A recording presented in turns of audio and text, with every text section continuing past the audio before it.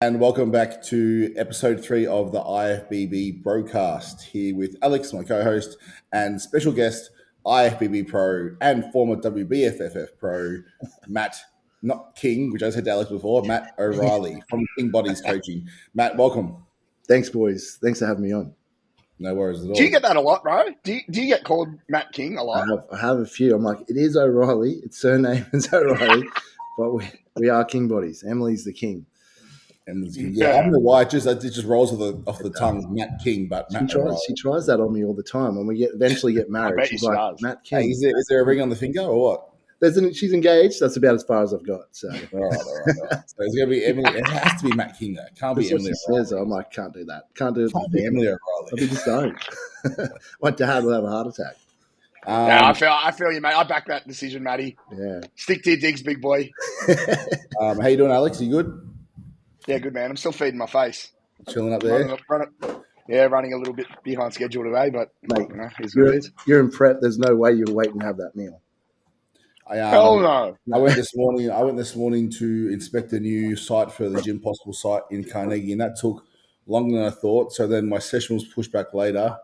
And then, as I thought, because T had her meals, and we were both on the food for fitness train. Maddie, shout out to our guy, Food for Fitness, but we didn't have rice for her, so I thought they'd have rice at the gym. They didn't have rice there, so then I had to fucking wait because I didn't want to eat in front of her when she just trained as well. So I had my first meal at 8 a.m. and it wasn't until 3:30 before I had the next meal. I was like, fucking after trained as well, and I'm in prep. The big fella. Now I'm getting hungry. It's a wonder you didn't bite someone's face off. Every car that fucking delayed us from getting home, I was like, fuck, man, get out of the way. But I just ate myself as well. But look, a big shout out to Food for Fitness, not to give them a plug. I mean, they don't sponsor the show at all, but they look after Matty and I, so we appreciate that. I've got a lot of my clients into Food for Fitness now as well, and honestly, it's super convenient because they do bulk food. So like for anyone who's time poor, and honestly, a kilo of chicken's like, 14, 15, $16, like after, discount.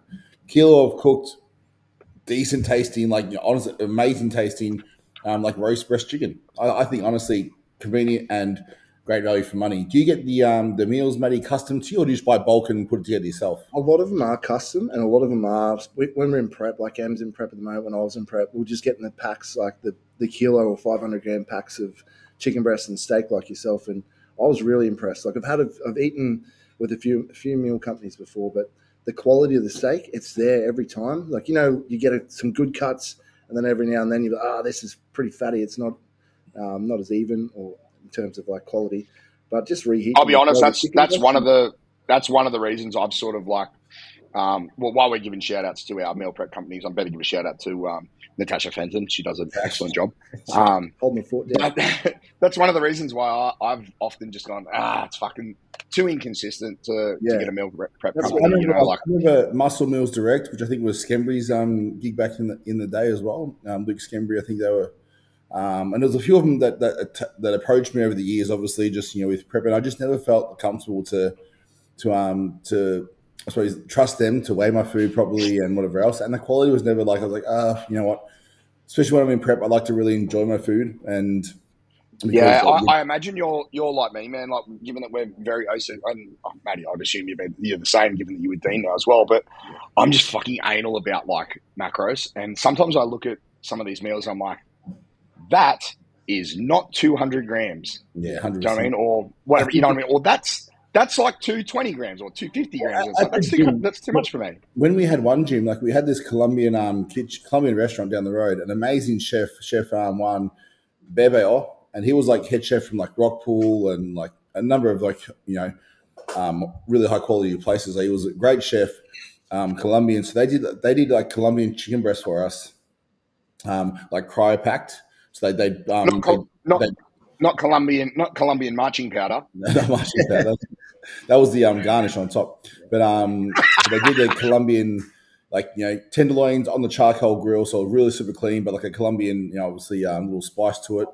But it was like, one time it was 140 grams, next time it was 180 grams. It was just all over the shop. And you do it just in case, because that's the bodybuilder in you. You're like, I made it the last 3 times. I'll weigh it again, just make sure. And then you're 20 grams off. It's enough. So it's enough to piss you off. Food for Yeah, fitness. it fries your brain, eh?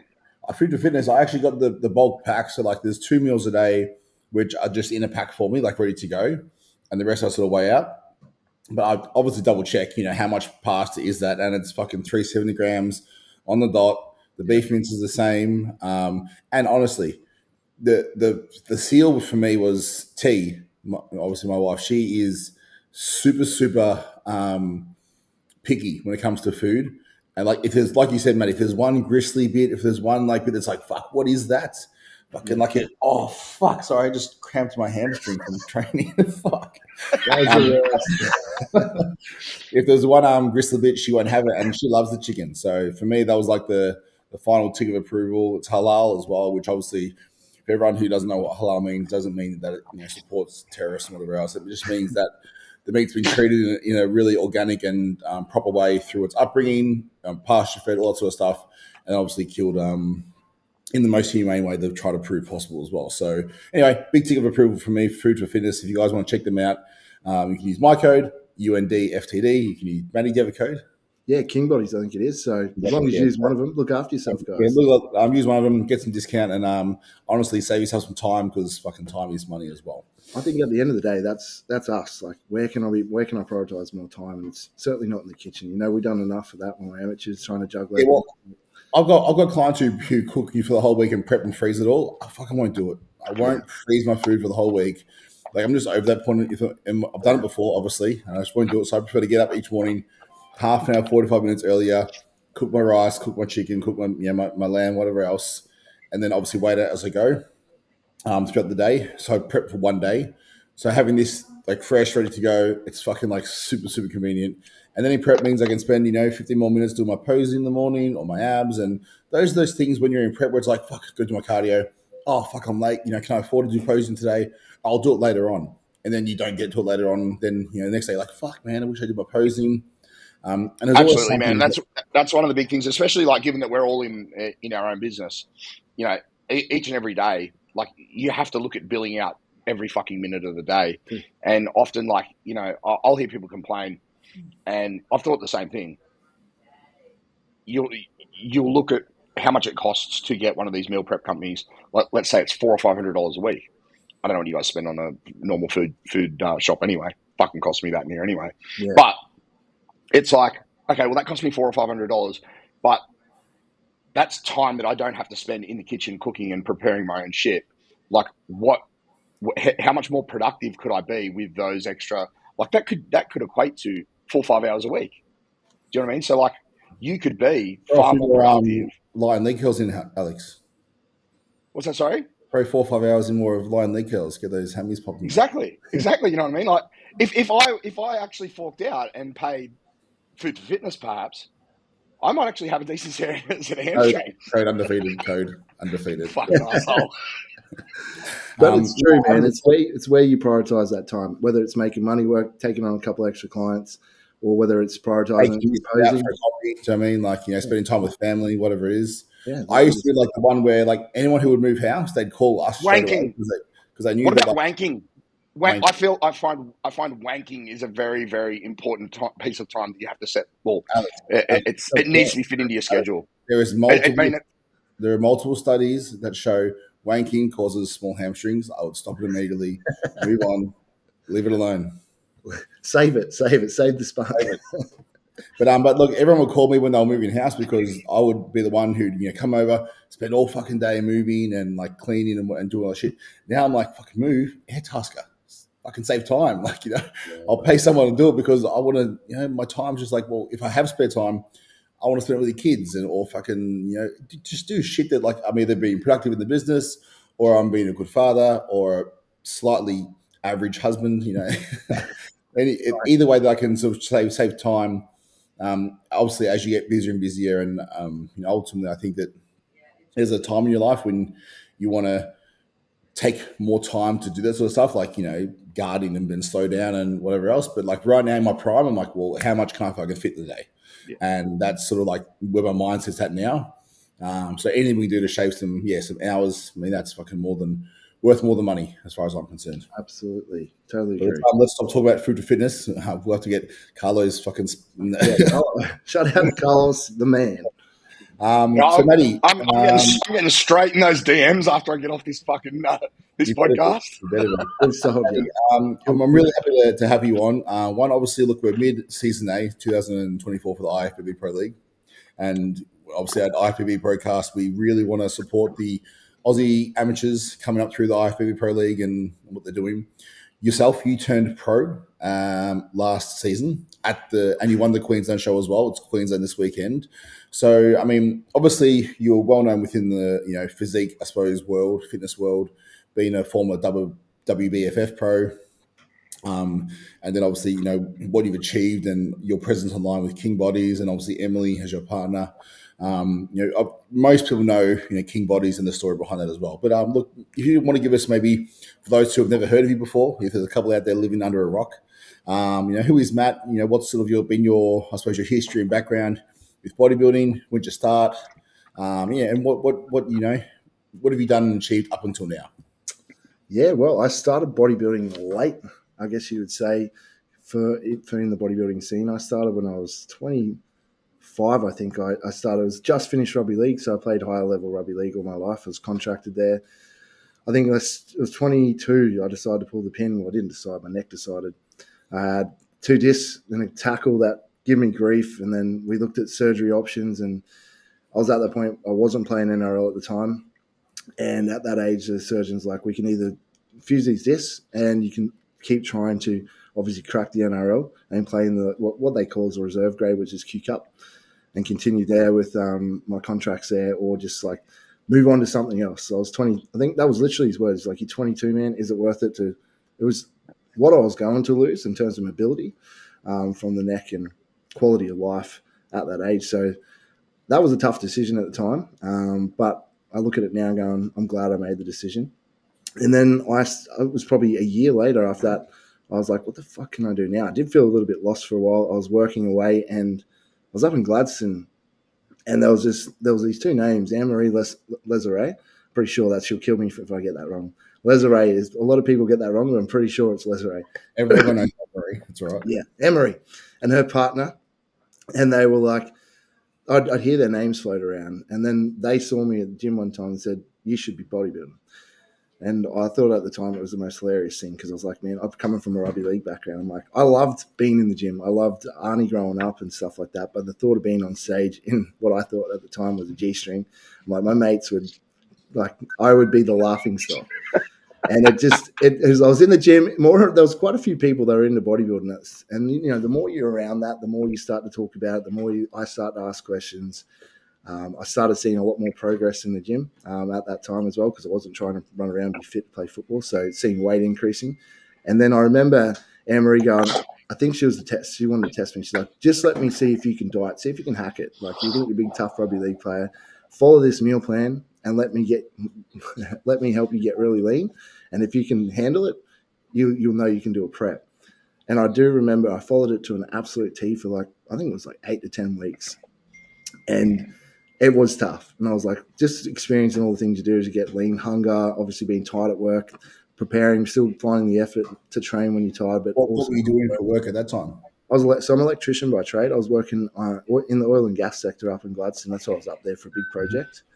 So I completed that, and she's like, I obviously was really happy with how I looked, and she's like, there you go, you can do it. And then she's like, I want to get you into the bodybuilding scene, IFBB or WBFF. And I had no idea what they were. I was like, I don't have no idea. And she's like, well, I'm a ex-judge in WBFF. Come have a look at the show. Obviously, I was flying in back to the Gold Coast. There was a show on the Gold Coast. I came and watched it at the time. And it was like, that was the best thing about WBFF. The shows there at the casino, like for an amateur show, were packed. It was like anywhere up to 2,000 people. So I was like, this isn't bad. I could do this. And then it went from there. And then obviously got my pro card first attempt.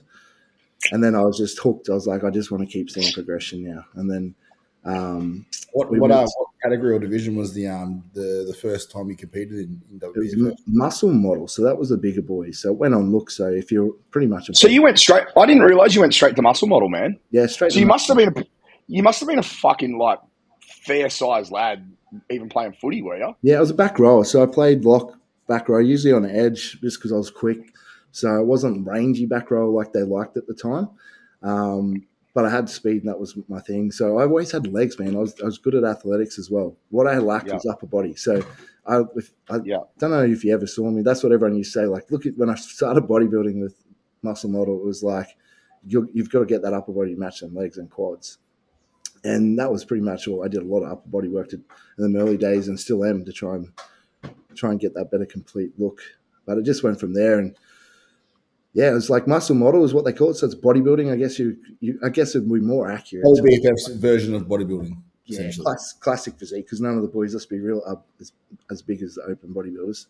And it was strong at that time. It was quite popular. Did a few pro shows, won some pro shows overseas. Tried my luck. I think my first pro show was the World Championships, and I was one of the first Aussies to place high in that. From obviously, I didn't have no offense to anyone, but they didn't have a lot of good quality males back then at the time, coming from Australia. So, did you beat any like decent names in Australia even, or overseas that you can remember? Or are you fishing, Mike? Yeah. I feel like you're.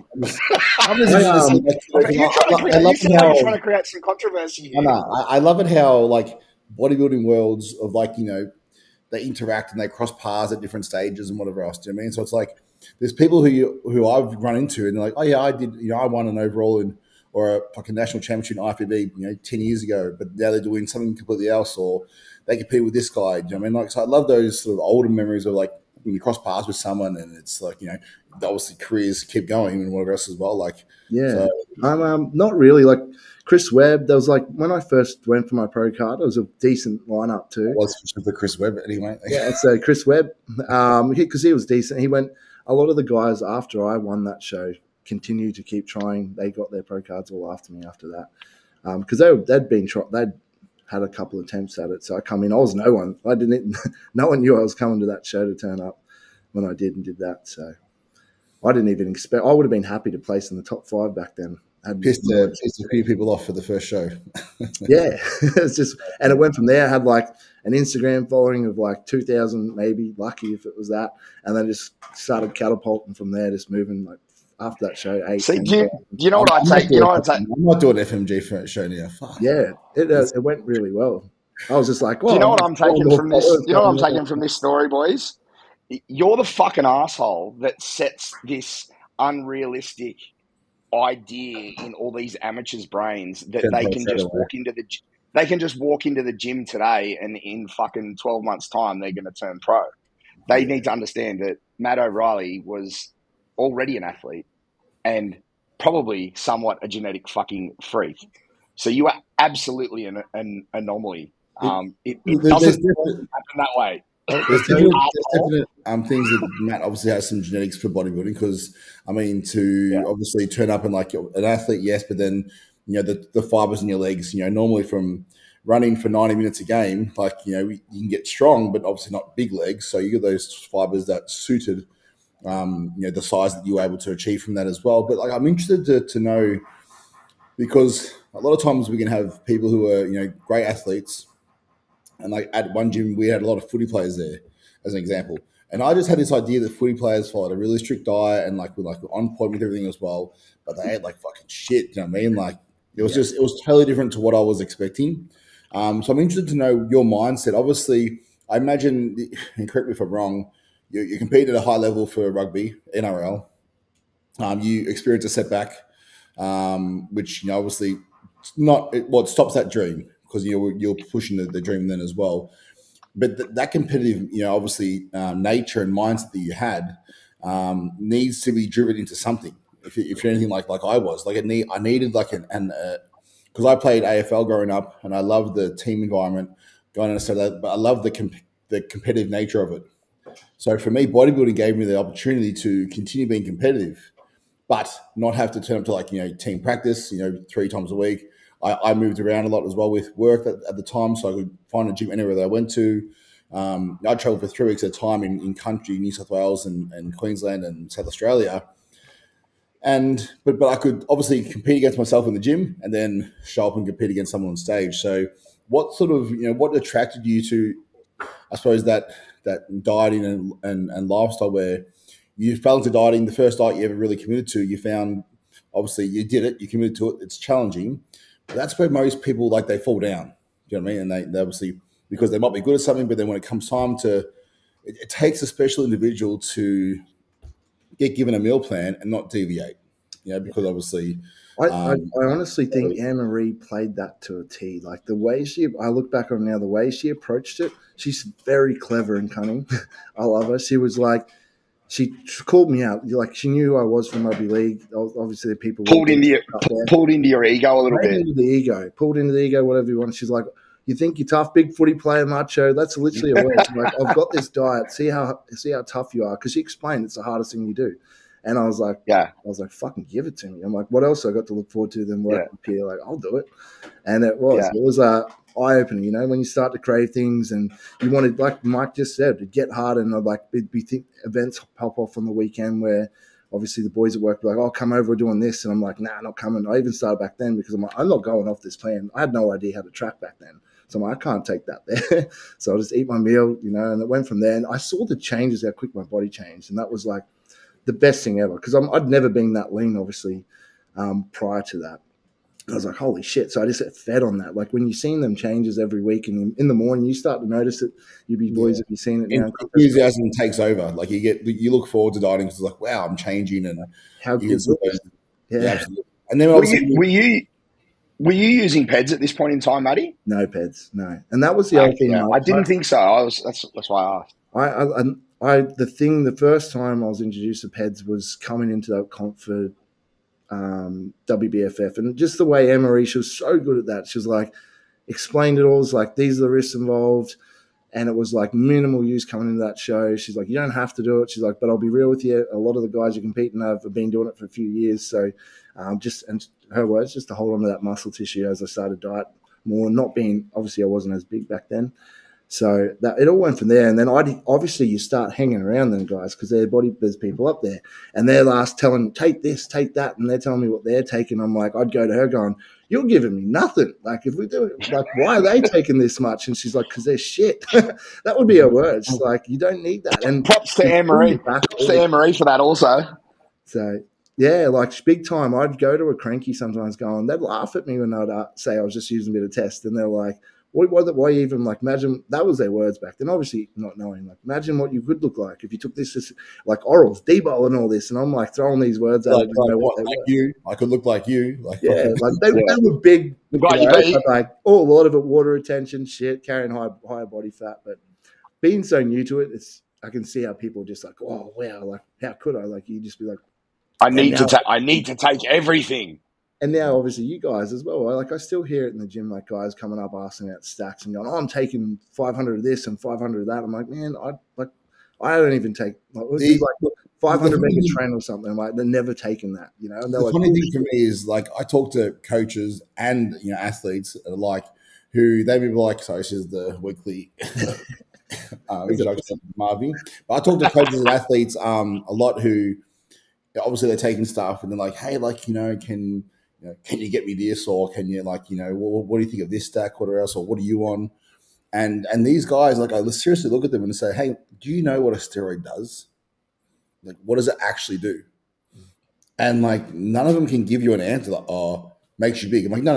Like, what does a steroid actually do? Like, because for me, what is a steroid? Yeah, like you're sticking this oil inside your body. Like, first of all, you bought it from some, UG lab, whatever else. But it's like you have no idea as to what's actually going on. Like, it's just, it seems totally. I competed as a natural. I prepped 2 years as a natural. I competed as a natural first of all. I always wanted to do steroids because I looked up to, like, people who were big. I'm like, yeah, that's the path, if it makes sense. But I'm going to give this a go naturally first and see what that's like. And my first real coach to that was Jason Ha. If you guys remember Jason Ha, who was yeah. He I didn't know that. Introduction to PEDs, and he was really cool about it. He was just like this never-ending titration up. Yeah, add this in. Now we'll add this in. Now add this in. He wasn't abusive at all, but just kept adding things in. And I went from Jason Ha to Milos Sata, basically. And so Milos was a bit of a mad scientist. Tell us about that. Milos was, is a walking encyclopedia. Like, he's one person where you can be like, hey, what's this? And he'll give you the exact fucking, like, the exact pathway, metabolic process that happens inside the body, how it interacts with everything else. And honestly, like the guy's a scientist without a degree. You know, his whole family is doctors and scientists. So he was brought up in that environment, which is obviously where he gets that intelligence from. He just chose to go down the bodybuilding path. But that was I learned so much. You know, in my, I suppose, history or career so far, I've learned probably the most from Milos Sarcev in terms of like, because he was happy to explain things to me as well when I asked questions, and I was always interested to know why. You know, what is a steroid? What am I using? And obviously he would say this is the protocols, and they weren't like, you know, small, but they weren't excessive either, apart from the insulin. But you know, then again with Milos, with insulin, you use insulin? What's that? However much we ever use of insulin, I never ever went hypo, like never once. So it was always like done in a very, I suppose, controlled manner. And then obviously with Dean, I've learned so much from Dean, because Dean's also someone who, if you ask him a question, hey man, like you know, even with my clients, I'm like, hey, I can't get my head around, I'm having this, this is the situation with a client, you know, we can't lose this last amount of body fat, or we're having this, whatever else. And yeah, and he'll sit there and actually have the conversation with me and sort of like, you know, work our way through it, both obviously physiologically and then nutritionally, but then, you know, pharmacology wise as well. What are the options? And so what's that? Sorry to cut you off. I think that's just, we bring Dean up a lot in this podcast, and I think we really should give him an official thank you and props to the fact that I know he doesn't just do that with you. He does it with me as well, and I have absolutely no doubt he does it with Maddie. Yeah. And I have no doubt that he does it with every other fucking person on his roster. Never an not issue only is that, for him, you know, he'll explain. Nah, bro, not only is he a wealth of knowledge, and not only does he spend like an obscene amount of time on us guys, but he does that right across the board.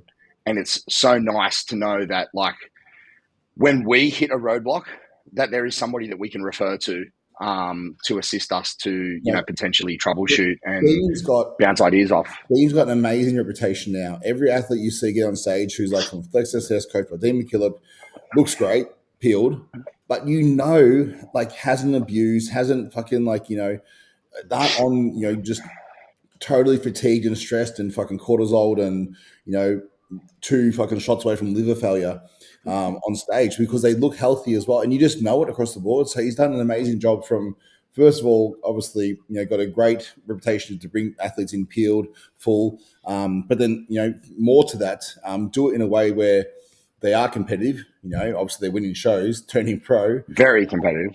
But at the same time, you know, they look healthy, and he does have a big focus on, you know, prioritizing health as one of the driving factors in with every protocol. So I think it's maybe you shut that down blindly before but he does. Yeah, I think props to Dean. You know, I'm like I said, Milos and Dean, I've learned the most from, and continue to learn from on a daily basis. So massive. And I just another thing I want to touch on as well. Yeah, exactly. But another thing I want to touch on as well is Alex Network is struggling there a little bit. Pop back on as well. I'm always struggling. There you go. You got me? Yeah. Yep, you're back. Got you now. You got me? Yes. Sorry. Another thing that I wanted to touch on was, if you have a look at the classes these days and the people that are winning in these classes, and then you see who the coaches are, it's more often than not, the coach is somebody that has been previously worked with Dean or still works with Dean, you know, so it's like he's creating these little clones as well. So it's both funny, but it's also cool to see that if it's not Dean's clients winning, like if it's not Dean's clients directly winning shows, essentially it is because it's his like little clones that are all of a sudden, you know, they've learnt so much from Dean and they're applying this knowledge. So it's like, you know, Flex has had such a big positive impact on Australian bodybuilding, especially. Men's for sure across the board. I mean, it's just a shame. It's just a shame that he's a fuckwit. We just have to put up with him. But no, it's like as soon as I started with Dean, I was blown away. I'm like, this man just like everything, every question I asked in depth, and It didn't matter what it was. There's like random topics at times we'd get in debates about. And he'd be like, I'd go to him about something I thought I knew something about that he wouldn't. And then he'd turn around, he knew more about that, way more than I did. And I'm like, how did you even know that? Like just some random shit or way outside of bodybuilding. It's very, very He's definitely very interested in learning in general. Like, he obviously he's traveling the world and just becoming more and more and more sort of I think well traveled and well versed with culture and everything else. So I think that you can go to him with anything and have a conversation, and he'll generally have some meaningful input on what on what you want to talk about with him. So have you ever seen him stressed? Stressed? No, I've never seen him flustered. Never, not once. And I'm sure you have, Alex, as well. Had some arguments with him, being coaches ourselves. Right. I'm like, no, and he would always detach emotion out of it and be like, "This is what it is." To the point, it's almost annoying. Do you know what I mean? Because I'm an emotional person. Like, I can fucking fire up. You're not, Alex. And I have blasted that poor bastard, and he has just remained calm. Like, any other coach just would have said, "You know what? Fuck off." Do you know what I mean? Hit the road, Jack. Go get another coach. But he'll just be like, "Okay, so explain that to me. Help me understand this." Yeah, that's exactly right. Tell me what makes you think that or feel that way. Why would you think that way? And you're like, fucking hell, I can't even stay angry because I've actually got to try and articulate myself in a... And then he would break it down, and by the time he's broken it down and what you've said, it sounds... I'm a dickhead. You're like... and by the end of it, I'm just a dickhead. I'm sorry, Dean. I'm sorry. No, but obviously, again, I agree that you can go to Dean with, issue or, something you're thought of. And obviously, because as we've been competing for a long time, we get everyone who's been competing and active in this field the way that we are learns their body and obviously picks up on how we feel and whatever else along that time frame. And obviously we are, when we travel and compete with other pros, we're seeing what they're doing. And I'm a big believer in the fact that obviously there's an amount of science that is important with bodybuilding, but there's also a bunch of bro science that doesn't make a lot of sense but fucking works. And it's sometimes it's finding the balance of that, if that makes sense, which is, I suppose, like the sweet spot, and it's like a lot of guys overseas, you'll talk to like Dorian Yates and like even Jay Cutler and, even like Chris Aceto when I've talked to him before and Anil Hill and these guys, they've got nowhere near the amount of like scientific knowledge than what someone like Dean or even Milos has. But you can't argue with their results at the same time. Because hey, I tell you what, like before we get too far down that rabbit hole, like because Maddie and I, remember we had a call about this recently. Hey, we just were having a bit of a laugh and a bit of a chat on the phone, and we should just do a segment just purely with Dean and all of us fucking bamboozle him with shit because he'll handle it. You know what I mean? He'll handle it, no worries.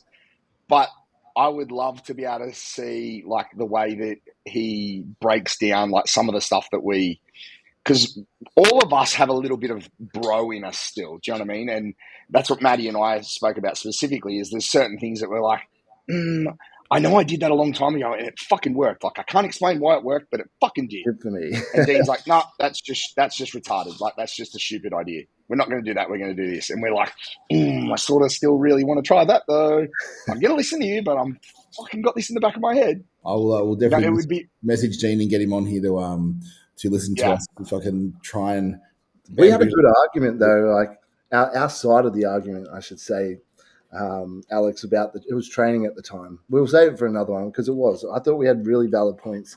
It goes against a lot of the literature, but a lot of the literature doesn't work. Like the studies aren't done on athletes like ourselves at the level doing what we're doing, So it's funny that at the size as well. At the size, moving the weight that we're moving, those types of things. So, yeah. I mean, I don't think we should probably go into too much detail without Dean being here because no doubt he will be able to shut us down. That's his job. But we'll get Dean and Milos at the same time and then see them two. They'll probably having a fight. I cramp in the hamstrings too, bro. I don't know. I'm not quads. nowhere else. Hamstring will go in Alex the car or something silly like. I've never had a cramp in my hamstring. I just get them in my biceps, Mike. Big biceps. How much? Do you mean pythons, bro? Big pythons. My Python. Matty, just quickly touch back on your career, brother. I'm sitting in a weird angle now. Sorry, but my hamstrings are cramping.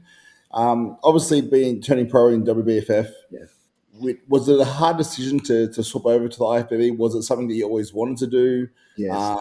And how did that all come about?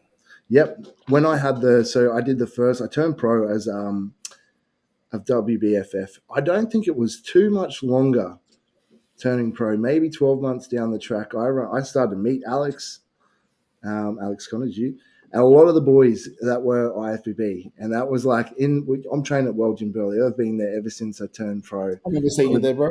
Yeah, that's right. With you as well, bro. So, and I'd see you guys, and then you'd laugh at it. You'd be like, man, when are you coming to IFBB? WBFF, dancing around on stage. And when you go overseas, you would start to talk. People would be like, oh, you got a sick physique, especially in America. And like, oh, and you're not NPC. And I was like, what's that? And I'd say WBFF, and they were like, never heard of it. And I'm like, pro bodybuilder. And they're like, yeah. So that's right. Yeah, no idea. And they're just like, oh, okay. And it was from there, I was like, oh, I want to be in the IFBB. And then I just didn't know where I fit. And that was the thing at the time. Anne-Marie was like, oh, you could get down the classic. And the more I started to grow, I was like, there's no way. I don't even have the structure for that. So, and then when I got with Dean, he laughed. He's like, what are we doing from here now? And he's like, please don't say classic. And I'm like, well, I'm never going to be big enough. I'd seem like Big Mike Belushi getting around. Hey. I have to put on so much tissue. And he's like, man, I think it'd be disgraceful to try and make you suck down to that weight. And he's like, if that's what you want to do. But I could see he was like, you've got the structure to be a bodybuilder. You just going to have to take the time. And back to when you said it before, like, oh, you one of those guys that sets unrealistic expectations for people these youngins coming through thinking they can do it. I'm like, yeah, I might have won my pro card in IFBB first attempt, blah, blah, blah. But that was 2.5 years that I sat there. I did not compete for, knowing that if I tried to get on stage with the boys, I just didn't have the tissue or the balance. So on a new federation. So that was where I had to bide my time. Be like, the upper body had to come up. Needed more hamstring. There was a lot of quad from the side, which was too dominant. So that was the work that needed to be done. But the thing with you, man, is like you were already a seasoned professional in another league. Do you know what I mean? Like it was just a matter of maturing that muscle, getting more tissue, as far as like. Completing the look. Development. Yeah. Exactly. Yeah. To be fair, I was actually more so referring to the fact that the first time you did the WBFF show, you turned pro. And I think the first time we did the IFBB show, he turned pro. Yeah, I know, but I mean, that was fucking expected. I certainly felt the pressure for that show. It'd been such a long time being away from the stage. I was a lot bigger. And we had a lot going on. I look back on it now, and Alex, you said it a few times, like, man, you need to fucking chill. You're stressing over dumb shit. And Em would be like, I didn't hit the marking condition where I know I can be and where I need to be. So that was what pissed me off a lot looking back on it. And it was. I think there was a lot of stress there, though, bro. And I look at it now, going, I just could have relaxed. I could have put myself in position with work. We had a lot going on with work, which was great. New baby. It all happened at that time, and he couldn't say no. And I remember saying that to Dean, and he's like, "Man, just at some point, can you move? Can you delegate? Like this may break you at one point," because he's like, he could see I was obviously fucking stressed. And then, having eyes, knowing I had eyes on me, which was, I didn't want to get on stage and be like, I am a pro in another division. Get on and miss the market. It's going to be fucking embarrassing after. Definitely, I can see how that would have created an extra sort of, I suppose, seeming amount of pressure being, I'm a pro, and the expectation is to then obviously get up and look pro, on the IFBB stage, even though it's a new federation and whatever else. And obviously you guys had a family, started a family in that process as well through that whole dieting phase. Having a daughter, I've never done a prep with having a 2-year-old as well. So that was another variable put in play, which obviously I love it, but it can be challenging, especially sleep side of things. Yeah, no doubt. I mean, but also feeling sometimes we have to give so much to our training and our I suppose our routine and structure that when they're young, it's like we don't get those years back. I know from myself, I've got 3 now, 12, 10 and 8, I think. 12, 10 and 8, 12, 10 and 8. And even now it's like I traveled a lot for work as well. So I was away 3 weeks at a time, back for a week, and away 3 weeks at a time, almost like a FIFO. When we had the solar company, and and then I was bodybuilding as well. So then I was like, even when I was back, I was still at the gym and whatever else. And I definitely feel like there's a point in time where I started to really want to spend more time with the kids, and because we don't get those years back. And so you're just trying to balance all of that.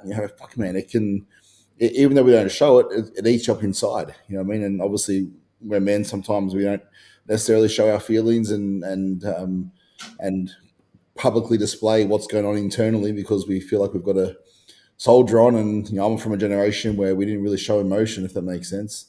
Yeah. So we just get the job done, but it's hard, man. When we sit down and think about it, and then when we really get in touch with our feelings, it takes a toll. And then obviously we're lean. We're worried about how we look on stage. We're worried about, again, all of this sacrifice, all of what we're doing. It's got to mean something, right? Yeah. And so I feel like sometimes, I know back in 2022 when I hopped on stage and I didn't get the result in Thailand, I came back here and felt like I won, but didn't get the result in super heavies, and obviously Cam went on to get that pro card. It's like, as much as it was all like, I felt, oh, maybe I could have won, whatever else, whatever I felt like, for me, it was more about, well, fuck, man, like all my time that I've committed to this pursuit has to mean something. It can't be just for second place. Yeah. I can't go home and tell my kids and like, hey, like I didn't win. Do you know what I mean? And so for me, it's a lot of pressure on yourself just with that, doesn't it? And obviously, I know they love us anyway. Do you know what I mean? But it's internally what we want it to be. Well, I spent this time away, but it was worth it because just for everything we've done. Yeah, I definitely don't envy that additional pressure. I mean, I know what it's like to put enough pressure on myself as it is, but to have to sort of feel, fuck, did you guys just hear that big ding then from my text message? No. Oh, good, I'm glad. I know how much pressure I put on myself, and I don't have those external, or that feeling of external pressure. So yeah, as I said, I don't envy the way you guys feel. I mean, I don't think that pressure is truly there, as you said. Like, these people love you anyway, but I absolutely understand. Yeah. Look, that is something else that plays into it. We put the pressure on ourselves.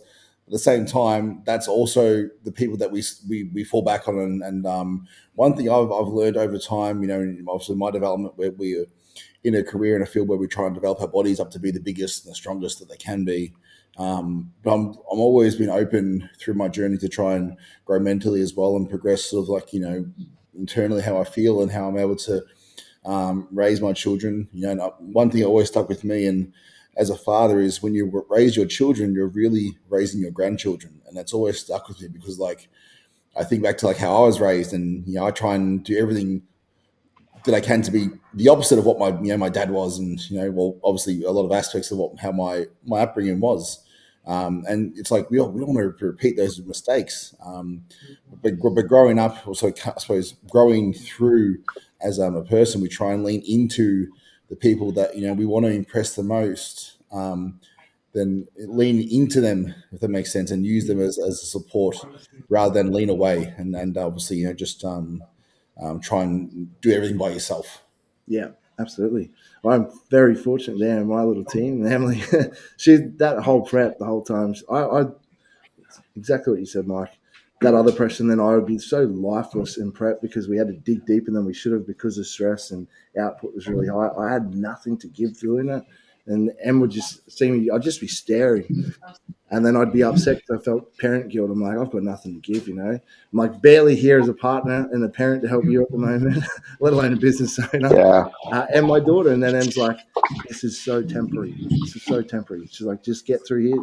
This will be forgotten about. It's a period of like 16 weeks. So just get and just touching on that. I'm sorry, Matt, but just touching on that, because it's also a very valid point. I mean, we see a lot of people who or couples try and prep together, obviously, and fail miserably, and we see a lot of breakups, and people can't build families traditionally or hold relationships through preps and whatever else. And look, obviously Alex and you know, you've got Tash in your corner now as well, and Matt with Emily. I think that, but because we've seen so much of Matt and Emily on social media, because you guys have a great, obviously, you know, presence online, and you help, you know, hundreds of thousands of people, I imagine, through your coaching and whatever else, angel bodies. But you really have, I suppose, you give us all a really nice, I suppose, just enough insight into the family life as well, which is really cool. Because obviously, I'm a big believer. I don't flash my kids all over my Instagram because you know, I like to remain some privacy. But at the same time, I also like to show a bit of what we, you know, our life, because it's like, hey, it's sort of, I hope it inspires people out there that, hey, you can balance it. You can have, you know, essentially pursue a career that's arguably one of the hardest on earth at the highest level, and still balance it and have a family, and not make them suffer because of it as well. So really, obviously, I've seen Matt and Emily over time. So big credit to you guys, because you do seem to. I imagine it's not all sunshines and rainbows. You know, there's dark days for everyone, but you guys seem to really support each other. You know, similar to how I think that Anthony and Melissa, you know, obviously competing this weekend, they seem to support each other as well, and it's really refreshing to see. But in your dynamic, Matt, how has that changed your relationship? Like, were you both bodybuilders when you met, or was it something that you got into? How does that? How did it? So I suppose, did you guys come together? And then, what's your tips to anyone out there on how to manage a successful relationship and prep and family? Yeah, that's absolutely. I just wanted to touch on that as well, man. Personally, I'm interested to hear the response here, because I've actually had. It's funny. I've actually had a few clients recently request that both myself and Tash start to show more of like how we interact on a daily basis, and how my goals as a pro bodybuilder potentially impact our relationship. I mean, I am very, very thankful that, like, I suppose very much like Matt and Emily, we're both in the industry anyway. While Tash isn't an active competitor, she's lived this lifestyle anyhow. But I've never gone through an entire prep with Tash previously, and I have been in relationships prior where it has just been a fucking nightmare. And to be honest, it's probably been the beginning of the end for a lot of those relationships.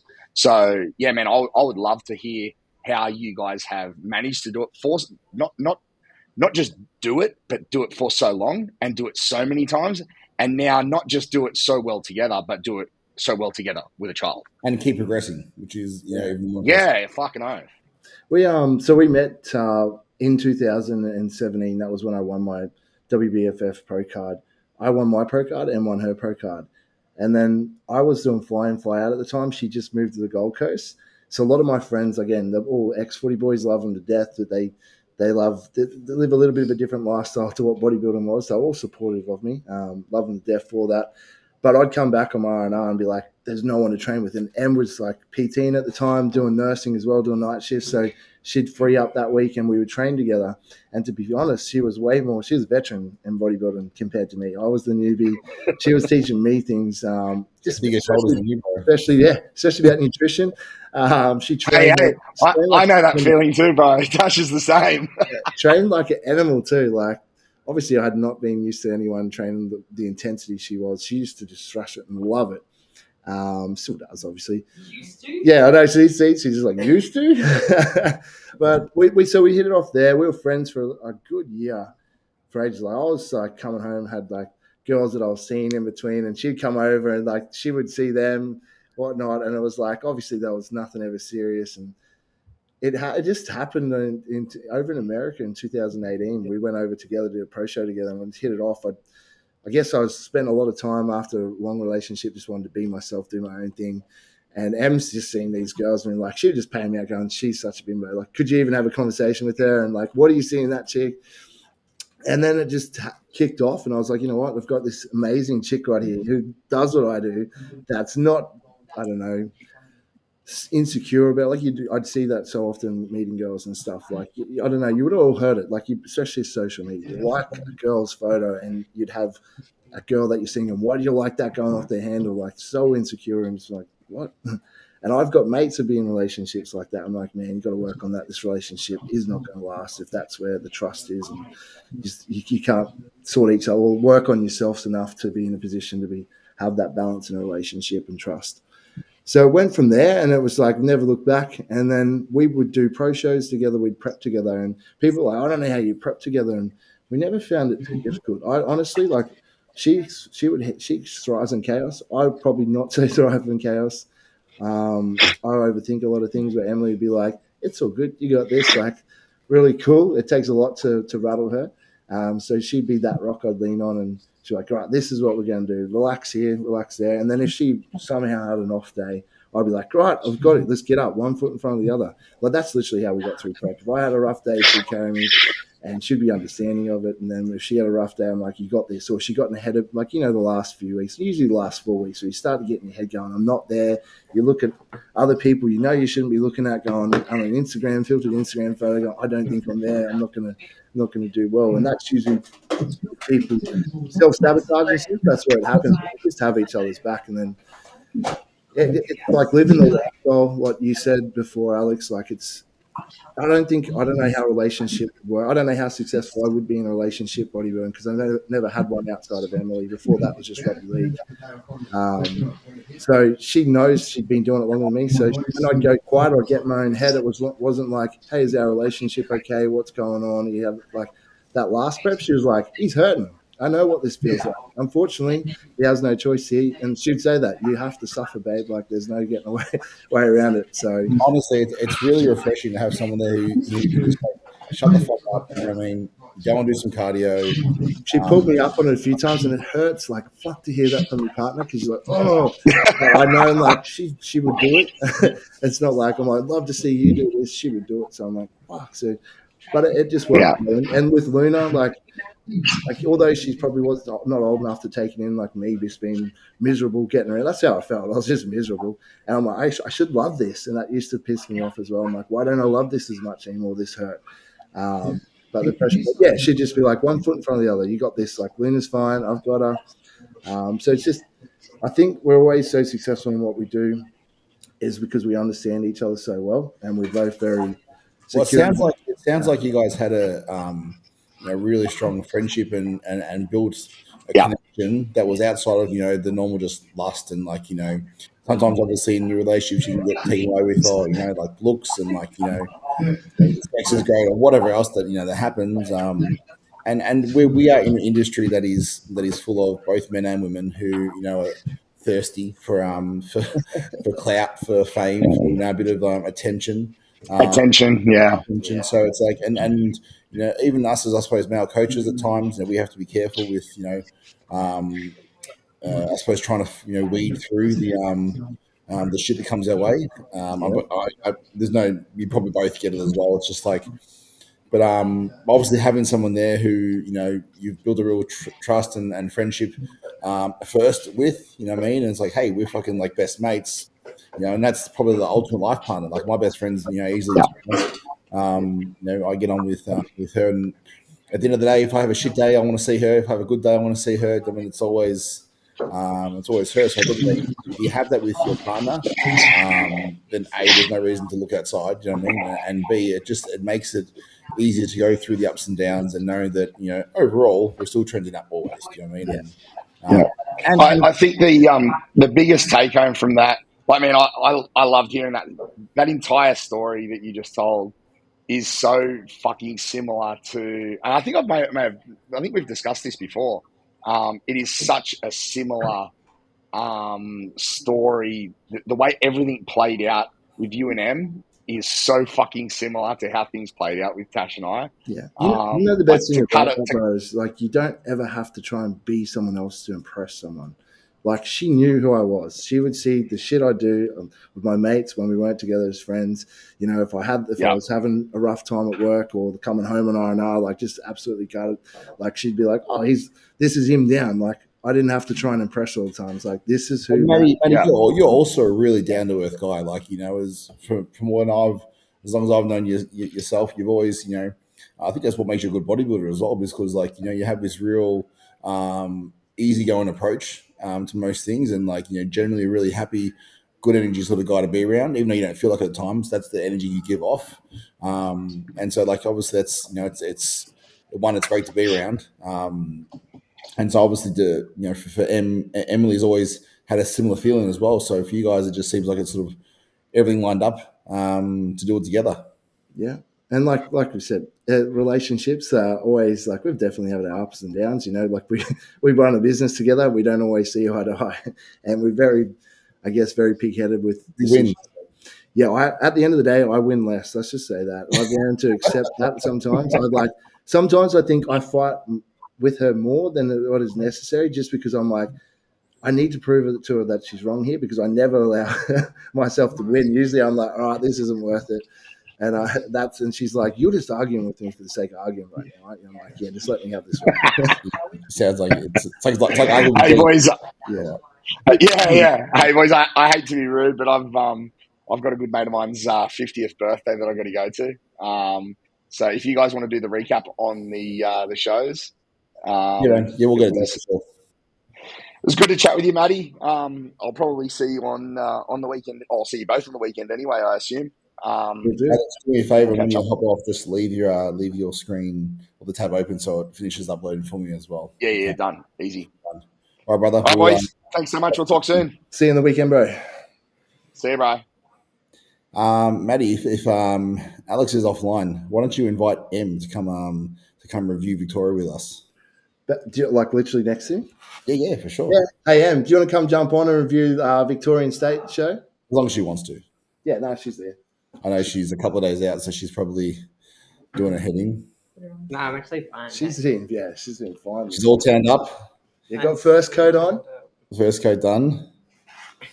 Hi, Em. Welcome. Thank you for joining us on the IFBB Bro Cast. You've probably been listening to us talking about you anyway. I was like just sitting over there doing she's laughing. Is what she's doing. Yeah, good. Look, obviously, it was really great to see you do so well in Melbourne last weekend.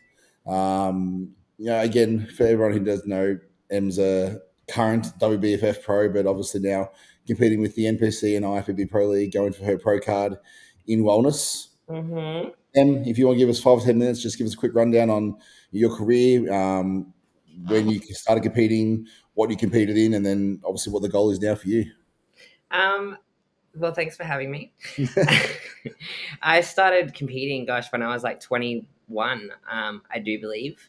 So a fair while away. What am I now, like 30? 31. Yeah, so a good 10 years. And I started in ICN for quite a while. I did like the good season after season competing, which was fun at the time. And I did really well. I got my pro card in fitness within like my first 2 years of competing, and traveled internationally with them as well. And then I came back, I did a figure with them, and my feedback was like, you're too big. And I was like, oh, well, where do I go from here? It's the best negative feedback to get. Okay. So then I moved into I actually did a NABBA show, which I didn't love the setup. It was a very small show, and I did figure, like proper figure, so like barefoot figure. So it was full on. Like bodybuilding, yeah. Yeah, bodybuilding. And I think I got second in that one. Look, at that stage, I didn't really know how to actually do this whole thing. I'd been winging it from day one in terms of like dieting and training. Didn't you say you used to just scroll through bodybuilding.com forums? I used to get my diet off bodybuilding.com. I didn't realize that they had didn't know they had to be specific to me. And I'd just cut like all carbohydrates essentially for like 11 weeks and get shredded. So that's kind of proof that any plan can work as long as you follow the plan and actually do the work as well. Do you know what I mean? So up to a certain point, then we need to be a bit more personalized and tailored with the approach for sure. Yeah, look, and that's the thing. It's like if you follow something to the T, you're going to get some sort of result, right? So, and then I moved into WBFF in 2017. No, 2015 was my first one. Sorry. And I got my pro card, I think it was my third show, in figure. Was it Anne-Marie who wrote you into WBFF too? Yeah, no. So I wasn't really one of those people that had a coach. You didn't have a coach, did you? I didn't think I would get ideas of people and talk to people about what I should do. And I didn't really stick with one person. I didn't really see the value in it at that point until I realized like bodybuilding is that all-time thing, like 365 days type thing. So not just 12 weeks. Not just a 12-week thing. That was so, yeah, I resonate with people when they're like, oh, I'll just jump on and do a prep. And you're like, it's not like that. But yeah, I actually went with Emery as well at the same time Matt did. And that was probably like my first real insight into like what it should look like to do an actual show and what the setup for the off season and the prep. Blood work, you know? Yeah, Food, everything. So that was sick. And then now I've moved across to IFBB this year. So this is my first season. Was it always the goal? You know, I asked Matt a bit earlier as well, and obviously he fell into bodybuilding through a similar story. Obviously, Anne-Marie said he should give it a go. Has it always been a goal or a long-term goal to move to the NPC IFBB, or as your physiques developed, have you found that you just wanted to push that way to chase a certain look, or you know, what was your process for wanting to move to the IFBB? It was like always. I think when I first started WBFF, I always looked up to people like Nicole Wilkinson, and she's a figure NPC, was figure NPC, and people like Dinah Lynn Bailey and women like that. So it was always like I wanted to move there, but I also didn't want to do figure in IFBB. I just didn't want that for me, and I knew the girls over there were quite big. And I'm not a huge person by any means. I think a lot of people think I'm a lot bigger than I am, but I'm just small and jacked. So off season Emily is used to be a intimidating figure. Yeah. With those quads hanging out, it put most guys to shame. But and then wellness kind of came out of the woodwork in the last couple of years, and I was like, I see myself there. So have you had to change your obviously your approach, because wellness is obviously a very specific division aimed to, I suppose, do opposite from what we sort of try to achieve with bodybuilding, which is balance between upper and lower. Like, you know, Maddie would have been a fantastic wellness athlete when he first started. But yeah, what's the process been for you to change your approach from obviously your fitness in WBFF? Is that right? Yeah, our figure. In WBFF, and then moving down into now to wellness. What's changed with the approach? So obviously, like, there needs to be like a huge difference between upper body and lower body for wellness. So the focus was to build lower body, bring down upper body, which meant that I was training 4 days a week, essentially 3 lower body sessions, 1 upper. The upper was really just for rehabilitation because I had my shoulder reconstruction probably around 18 months ago. So that was probably the biggest like catalyst in terms of the division that I was going to move into. Because I couldn't really train upper body effectively, and it's still like I'm good now, but I haven't like done any pressing movements for 12 months. So yeah, so I didn't know that. So you had an injury in the shoulder, which limited how much upper body you could actually train. Is that right? Yeah. So I was throwing a ball at Matt, and I dislocated my shoulder, and I tore like an NFL ball. It looked so ugly. I tore so many things in my shoulder, all in a short period of time. It's always the most simplest thing that injures us. You know, I mean, we squat so much in the gym, we bench press, whatever else, but then we throw a ball or do something. At the hospital, like I laughed at the time, bro. I thought it was hilarious. Just the way the ball come out, it didn't look it was ugly. And I laughed, and I saw her drop, and she just started screaming. I'm like, I'd never heard her in pain, other than having a bad child, obviously. It was worse. I was just like, holy shit, if you're all right. And it was just dangling there. And I'm like, oh, that hasn't gone back in. That's not that. And then when we got to the hospital, it felt silly saying that to the doctors. And it's like, it's quite common. Cricket ball, football, we see it a lot. And I was like, oh. Well, it sounds like the wellness came at the exactly the right time then, because it really did. You can continue developing the lower body. And look, I've said to everyone who's asked me, how do you think Em will go in wellness with the IFBB? And obviously I've always been a fan of your physique, you know what I mean, given the symmetry and what you bring to the table with WBFF. But I always said, look, obviously Em's an athlete, number one, but how will she go sizing down, if that makes sense, the upper body for wellness, not knowing you had an injury? I was like, it's going to be really interesting to see how much you can actually bring down the lower body, and then obviously keep growing the lower body to get that. And honestly, I think that you bring a really great level of conditioning But sometimes in wellness, obviously, you want to find that balance between, you can't be really too hard or too much separation, too much, which you're probably used to with figure. Yeah. So again, almost sometimes I imagine it would be probably holding back in terms of how hard you want to push things to keep that wellness look.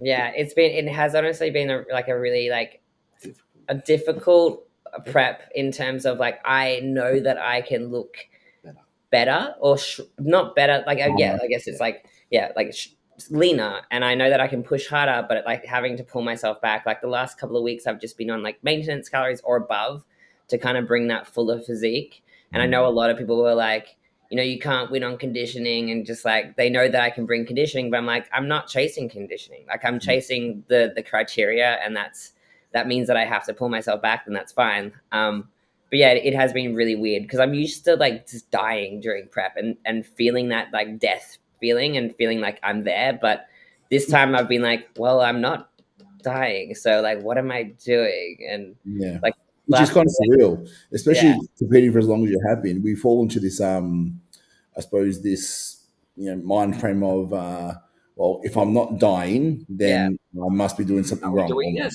Yeah, that's right. Is this working? No, and I actually like the feeling of back against the wall. Fuck, I've got to push. Yeah.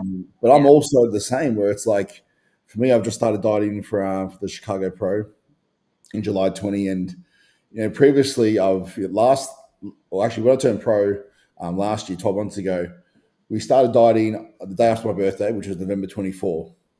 And I remember sending photos to Dean from the Gold Coast, actually. It was from World Gym Ashmore. We were up there for a family holiday at Christmas. So it was Christmas Day. I went to the gym because it was a Friday, did my check-in, took the photo, sent it through to the video, sent it through to Dean. And his response was, fuck. It was 4 weeks, and he's like, you're basically ready. He's like, the show wasn't until April. You know what I mean? I was like, what the fuck? I remember watching that prep. I'm like, where does he go from here? He's ready. It was 8 or 10 weeks out. Because originally we had the Arnold Classic in mind, amateur in Ohio. And that was obviously in March. So it's well, that wouldn't have been as bad because it's March 2nd, so it was a bit closer. My favorite look still from the whole prep was Feb 16. And I've got that video on my phone and thinking, fuck, man, I wish I could have brought that to the stage. Obviously, for me, I had a problem with my C3, C4, so some nerve issues, which prevented me from training a lot of push for the later half of my prep. It was really actually lucky in the end, obviously, God knows best, that I was in shape, because it meant I could keep eating in a surplus to keep whatever fullness possible through my chest without losing condition. If I had to chase condition and get really, really flat, I wouldn't have been able to do the show. So blessing in disguise, obviously, was being in shape earlier, because then obviously this nerve issue happened, similar to I think what Matt's experienced lately as well. And if I wasn't in shape, then I wouldn't have obviously made the show. But Feb 16 is still my favorite look. And this season, it's as much as I want to start dieting, I was completely overeating, 140, I think 140.8 was my heaviest fasted weight in the morning. And it was just not miserable, but it was just fuck, I'm ready to diet absolutely. So I was pushing Dean. He's like, Mike, if we start dieting, you're going to end up in the same position, because visually, I think for me, I hold a lot of water around my midsection and lower back. I think I've heard you sort of talk about this on your Instagram as well. So visually, in an off-season setting, I'm never fat, if that makes sense. But I'm not happy with my look. So I look watery, and I'm eating 1,400 grams of carbs. So obviously, there comes a lot of retention with that sort of food every single day, and food residue just sits in the stomach, and you're like, fuck, man, I feel bloated all the time. Yeah. But then the minute that starts going out, now it's been 4 or 5 weeks of dieting, and I'm like, oh fuck, I took a video this morning, and I was just had veins everywhere, that hard look coming through, and I'm in my mind, I'm fucking happy, but at the same time, there's still 13 weeks, so it's whoa up. You're there again. Yeah. Pull back a little bit just to ease it through. So because again, I really feel I think coming from, for me, being 140 kilos fat when I was younger, before I started bodybuilding, having that sort of fat kid mentality, for lack of a better term, and never wanting to go back. I always felt starting late in bodybuilding. I started when I was 26 or 25, just about to turn 26. And then obviously being overweight, and I felt like I'm behind. I've got to catch up because people are starting when they're 17, obviously 18. I'd look at Lee Priest when he was 13 and think, fuck, like I'm behind. So I've got to catch up. And so that mentality has always stuck with me. And great because it means that like there's no amount of work that I won't be able to do is how I feel.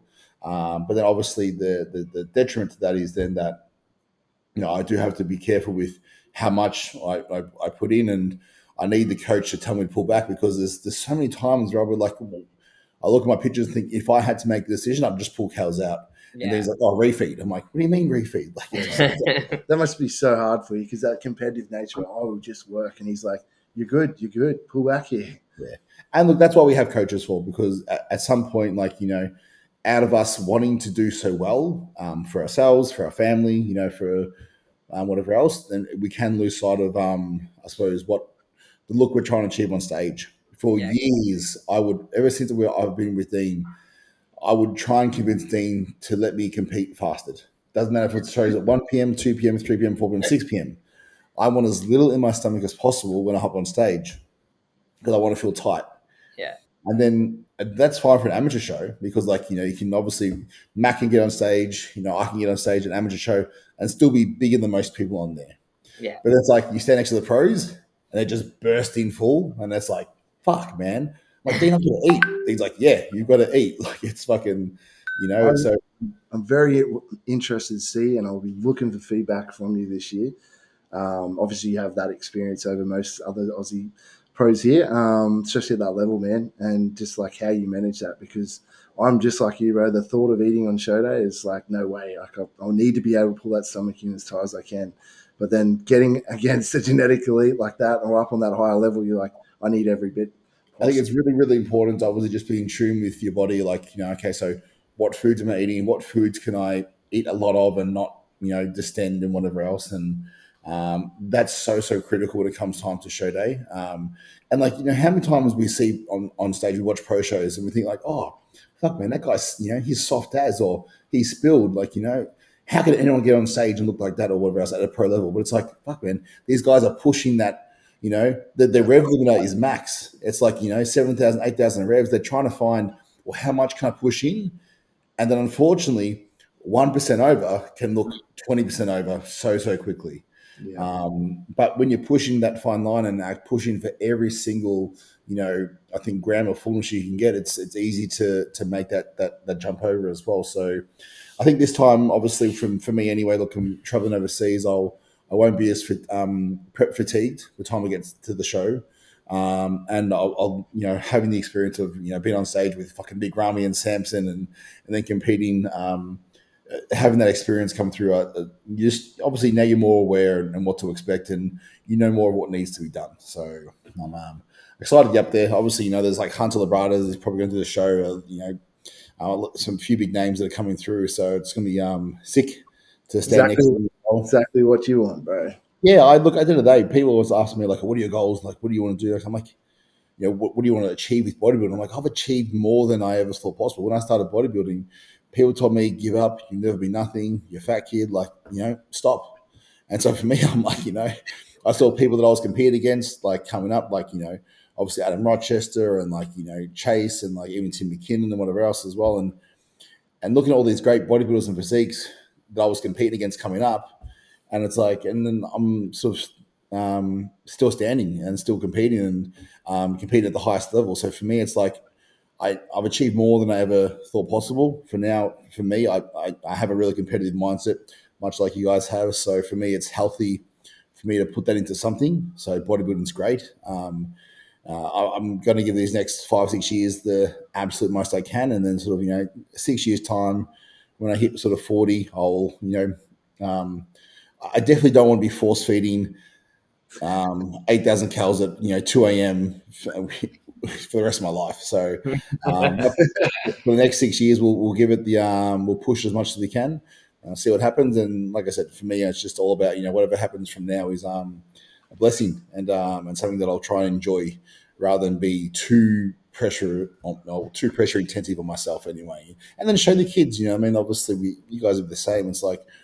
having kids changes nothing but changes everything, because like now it becomes more about, well, less about you and more about obviously them, and and what sort of life you can build for them, what sort of positive influences you can obviously instill on them, what environment are you creating for them to be their best.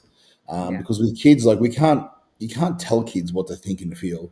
Obviously, that's based on their own their own person, their own mind, whatever else. But we have the opportunity to create the environment that influences the way they think and feel. So for me, it's just about trying to set the best example possible for the people they should try and look up to and be. And I'm not perfect, but we're not. No one's perfect, and just trying to be the best example possible is really important for me over these next few years and ongoing. Because like I said, with kids, it changes nothing but changes everything. So it's so true. Until it happens, people won't understand. Yeah, look, obviously they don't understand until you go through that yourself, and I'm really, really proud of, I suppose, for myself, having a 12, 10, and 8-year-old, and still being able to continue, what we're doing. And like, we went to America last year, we took them to Disneyland, and like, we gave them memories that, like, I never went to Disneyland as a kid. Like, we were a poor family, and let alone leave the country. And like, going to Mildura was our Disneyland, like, or whatever else. But so to be able to show them the world, and like, and even with T now, it's like we're going to India next month for guest posing. You guys have traveled the world competing, Europe with WBFF. I remember seeing online, whatever else, and like, it's a pretty cool fucking life. Yeah, it is pretty cool. The experiences, the friends we get to make, and we get to network across the world. To think about, some people never leave the suburbs. Yeah, that's right. So, true.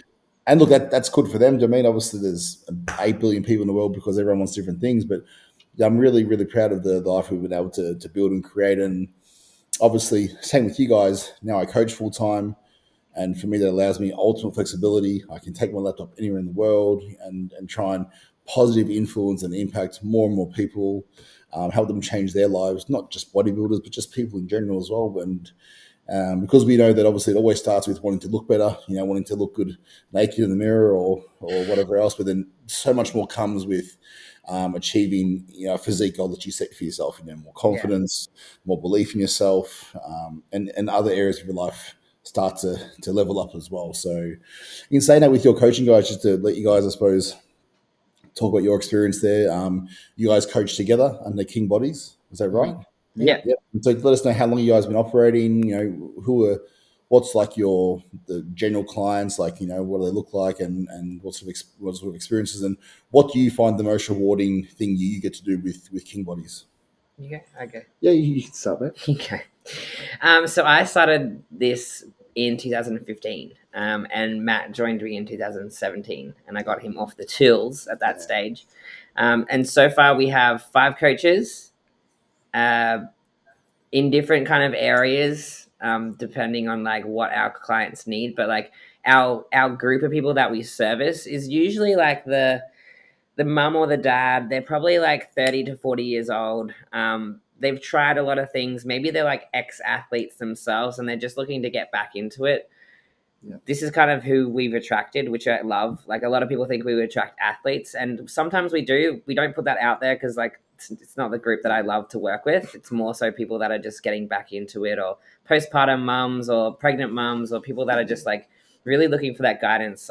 Because I was a nurse also in the past, I have like a different level of understanding of the body as well, and I like to be able to help people before they end up in the hospital. So we get a lot of chronic conditions as well, but the thing that I love the most about it, like I think I talked about this on my stories last night, is just like breaking those beliefs that people have, like that they can't eat carbs, or they'll get fat if they eat like a chocolate bar or something like that. And we work with a lot of general population clients that do honestly believe that when they come to us. And it's crazy to think that still people come to us with that belief system. And these people are usually like 30 or 40, and they've been living in fear of food for such a long time. So just being able to allow, scared to eat fruit. Yeah. Where do you think that comes from for most people? Social media, 100%. Like, a lot of it stems from what they've been taught from their parents as well, or what they've learnt in school. And then some of it, social media. This is the big thing. It's like, we're the whole keto bandwagon.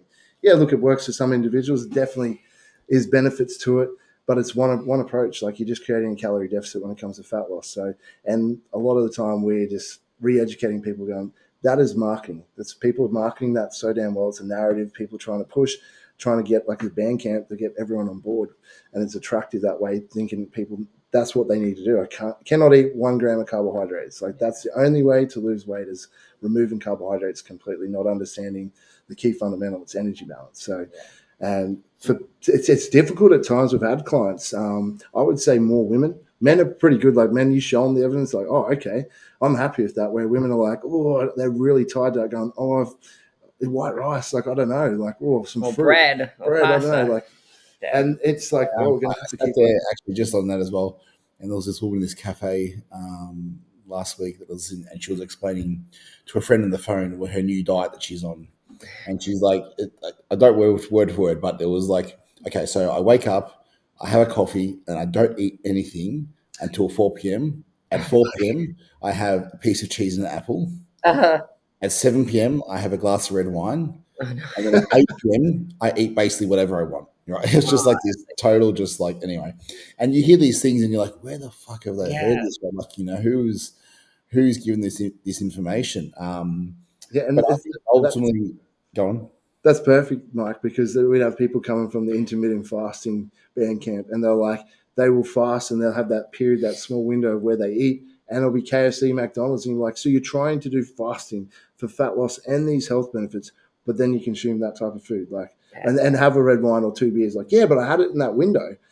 I'm like, oh, I'm just like, no. You know, from what I hear from you guys, obviously, you know, helping to educate people the fact that, you know, they can achieve a physique goal that they have. First of all, hey, it's okay to have physique goals. You know what I mean? Because a lot of people feel like shamed, you know, especially their parents as well. Like, a lot of mum guilt exists out there. And something even that T struggled with for a long time when she first became a mum, or we became a family, was she went from feeling like, well, no, I can't, you know, make time for myself because that, you know, I'm taking time away from the kids, or from maybe from me as well. So that mum guilt really kicks in with a lot of, I suppose, mums in particular. But then recognizing obviously the fact that, you know, you at your best is a better mum, a better partner, a better person in general. So why not try and optimize, you know, what you can in terms of, being the, you know, your best version of yourself. So then that's more to give everyone else. But then again, obviously teach people that they can have physique goals, and then they can achieve these physique goals by following a diet or a structure that's, you know, not fucking miserable, more enjoyable, and fits in with their life. And then it's about, obviously, from there creating positive patterns and behaviors that support sustainable results long term. Not just, you know, an 8-week or 12-week challenge where you completely cut everything out. Yes, you lose a lot of weight, but, you know, I always say, we're not aiming for weight loss, we're aiming for fat loss, for sure. But it's not, you know, it doesn't matter what you weigh in the scales. It's a tool to help us and guide you in the right direction, but it's never about what you actually weigh. No one gives a fuck. Like, what you weigh. There's not scales on every single, you know, shopping center that you walk through that says, "Hang on a second, you can't come in because you're X amount of weight," whatever else. Funny that I went to Matt. Have you ever been to Wet and Wild? I haven't done Wet and Wild, so no. Right. Dream on. I went there with Sam Pierce on New Year's Day, and we're gearing up for fucking every single ride. We had the kids with us as well, and we get to we line up for like an hour, New Year's Day, to get to the fucking front of this line, and they're like, "Oh, well, how much do you weigh?" And we're like, "What's the limit?" They're like 120. We're like, "Oh, I'm 119." I'm like, no worries. They pull out scales, right, and put the scales down and go, "Hop on." And I'm like, "Fuck!" We're like 128, 128.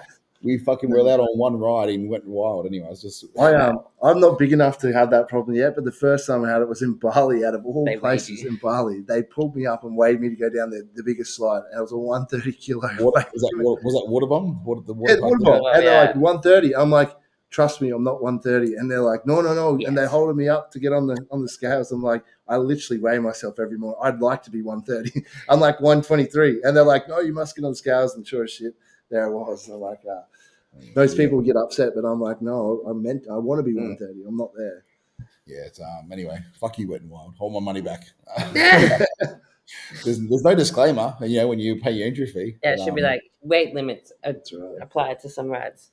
But thanks for sharing that, guys, as well. Obviously, if you guys want to check out Matt and M online. Is it King Bodies on the Instagram, or what's the King Bodies on Instagram? Team King Bodies. Team King Bodies online. Is it, or just Team King Bodies? Team King Bodies. I should know. Would it be online? Online coaching is what the company's called. So check them out and obviously get in touch. And obviously they work with a whole range of people, but in lifestyle and clients. And the main thing is obviously I think that sometimes we as athletes, I know for me, I'm going through a phase where I'm really trying to shake the stereotype of only attracting athletes, if that makes sense. I've helped hundreds of people once they get to know me and whatever else in the gym, out of the gym, but online, the presence of, yes, I'm a bodybuilder, but, I can help a lot of people. So at times I think people can get maybe intimidated to reach out because they think that because I'm so structured and, weigh every single gram and so extreme, but I'm trying to achieve extreme results. So the whole point is that totally different. You don't have to have extreme goals. You can have general goals, and we can still help you get there. Because I do obviously enjoy helping people and seeing them level up in their mindset, and again, what positive influences that creates within the family. Because when the kids are around Maccas and junk food and alcohol and cigarettes and that sort of stuff, obviously when it's a change in the house, all of a sudden everyone starts eating different, and then it just becomes. Look, one thing in my household, it's even for me growing up, we always had to have dessert, and a lot of friends I know always had to have dessert, ice cream, it's a big thing. Where it's my kids are they snack on meat, just meat out of the fridge. They never want dessert, and so we haven't tried to create that, if that makes sense. But again, just being around that, I suppose, the influence, they never look for it. I'm sure when they're out, they'll have something sweet, whatever else, but they never. It's not a must be in the house. And again, just yeah, that's right. That's an environment they grow up in, and that's so normal for them. They see dad get after it, they see mum get after it, and that's what we try and teach a lot of our clients. What you're doing right now, you're literally setting your children, not because most of them have families, these habits that you're creating, this lifestyle is just going to be, or even culture is going to be so normal for them that for other people it would be weird going, what do you mean you don't exercise? You don't go for a walk? You don't go to the gym? You're not driven to be successful in whatever your personal endeavors are? I can just watch mum and dad do that my entire life. 100%. All right, guys. Well, before we take on too much longer, did want to have a quick review of the VICS show. So Em will get to review herself on stage. But Em, I'd love to if you stuck around and maybe just gave us a help looking at the girls, because I never want it to be two guys sitting here looking at just chicks on the stage. I will stick around. Not knowing what we're looking at.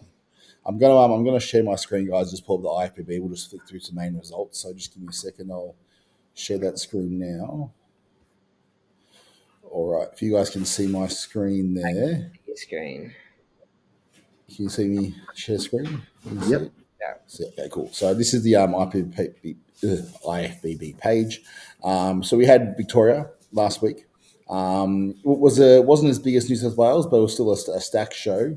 The size of the shows this year, though, I'm not sure if you guys agree, but it's been really good because, when you have 400 crossover competitors, it's the judges are so redlined to just smash people through.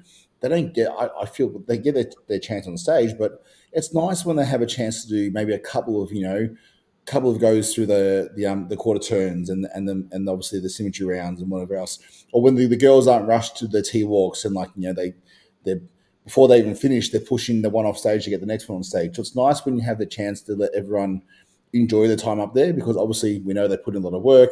Sometimes when it's over in 2 minutes, it's kind of oh, fuck, here's that. That was so quick. Yeah. It's gone. You blink, it's gone.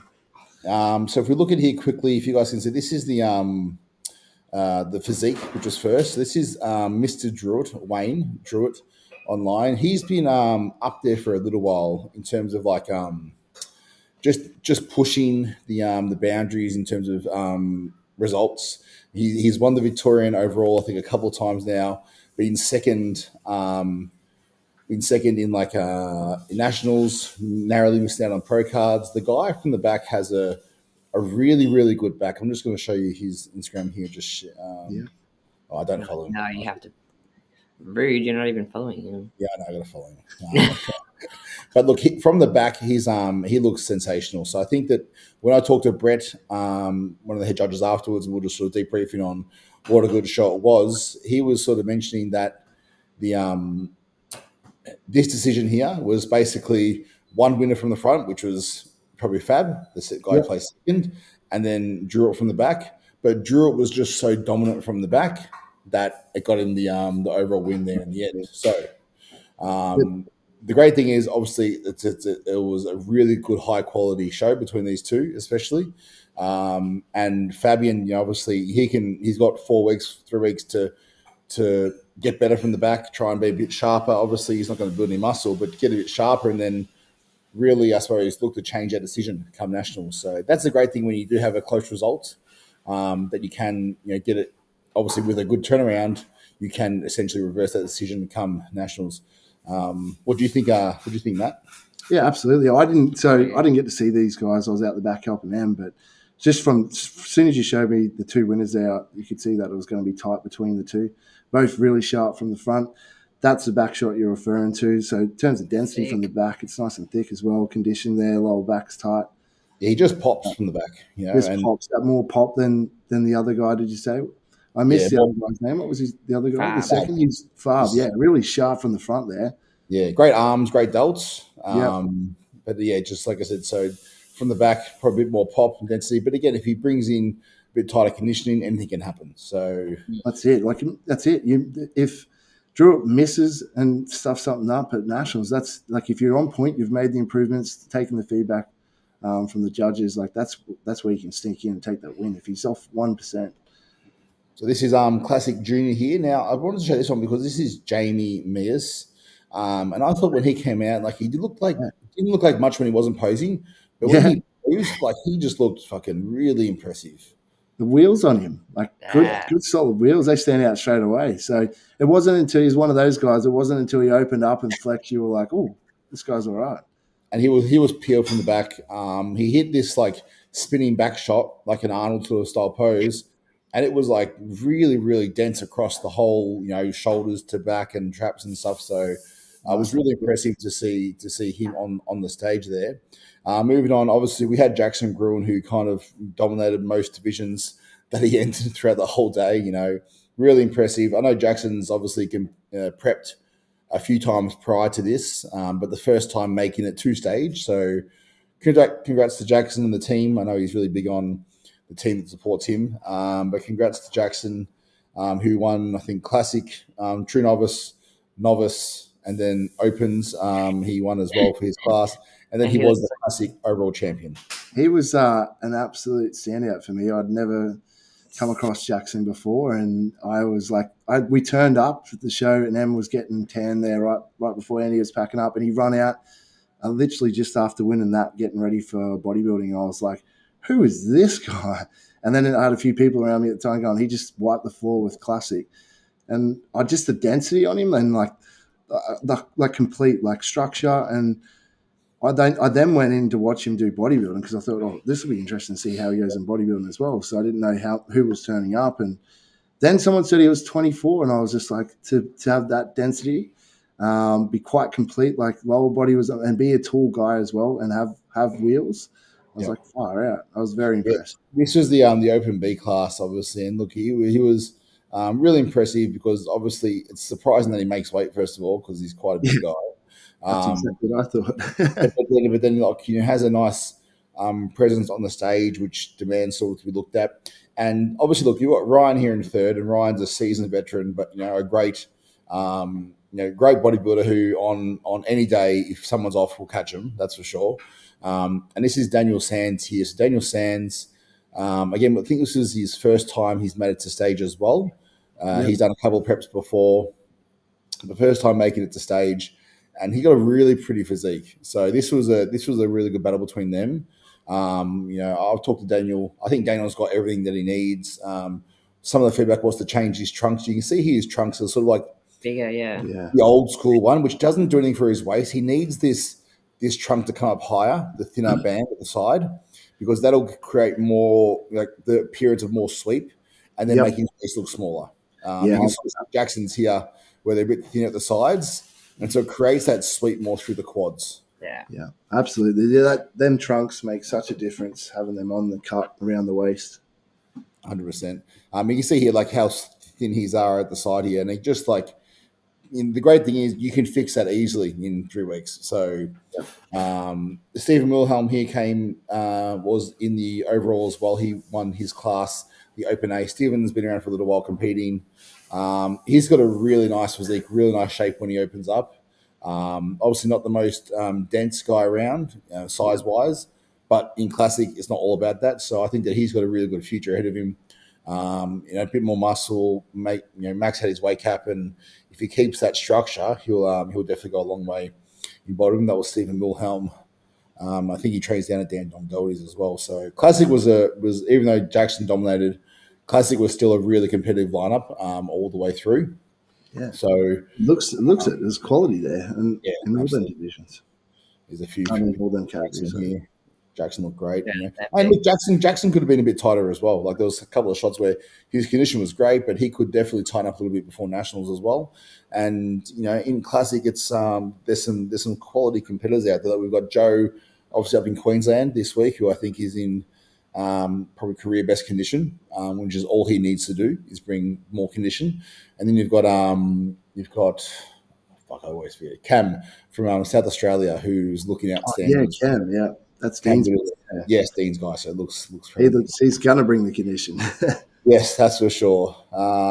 Shout out to Big Harry Vlahos. This guy does every single Masters show there is. I actually, Harry beat me my first ever IFBB show back in 2014. So anyway, he was first time. Jackson won True Novice bodybuilding. Jackson then won Novice in bodybuilding. Stephen, who won his class in Classic, also won his class in bodybuilding as well. And then you had obviously Dimitrios, who was a bit of the surprise packet for me. This Dimitrios went on to beat Jackson. Jackson won the super heavies, beating out Sean and Dale. And then obviously you had Dimitrios winning the overall in a really, really tough battle. I'm not sure if you guys saw it, but they went back and forwards, and it could have gone either way for a portion of time there.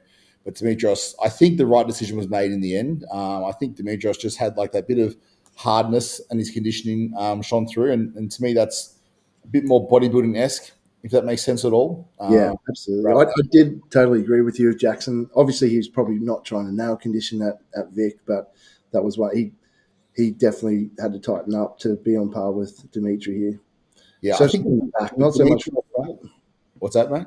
I think from the back and Jackson's conditioning, he'll bring that in the next couple of weeks. But that's where Dimitri definitely shone. Yeah, I think Dimitrios, the only thing I can give him is just his posing. Like I know in his front double, he was kind of like when he hit his front double pose, he was really leaning back in the pose. Yeah, and obviously not leaning forward to create that, to more obviously shape from the judges' perspective who are sitting below us. But then this is feedback, obviously, that he'll get. You should just go and just practice his posing every fucking day with a posing coach and make sure he comes in and doesn't let that be one thing that lets him down, because it was good enough against Jackson, but against guys in the guys who are going to come against him up in Queensland, and then obviously we've got David from South Australia. If he's looking to take that next step, and look, I think that once you win an overall.